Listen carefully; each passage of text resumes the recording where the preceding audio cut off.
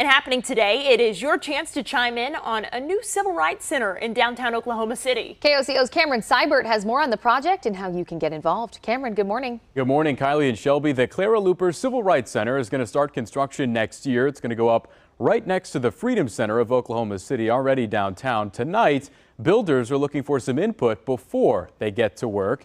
That new building will be on Northeast 25th and Martin Luther King. It's going to use more than $17 million from the MAPS 4 program, which is funded by a temporary penny sales tax here in Oklahoma. It's fittingly named after Clara Luper, one of the most prominent civil rights leaders in Oklahoma City history, an educator and an advisor of the NAACP in the 50s. She staged sit-ins that led to the end of segregation in many public spaces in Oklahoma. This new project will have a welcome center and a gathering place adjacent to the existing historical building already downtown. So tonight is your chance to give your input before construction starts. The public is invited to an event tonight at 6 at the Ralph Ellison Library. They will get the chance to talk to project managers, and then construction itself is expected to start sometime next year.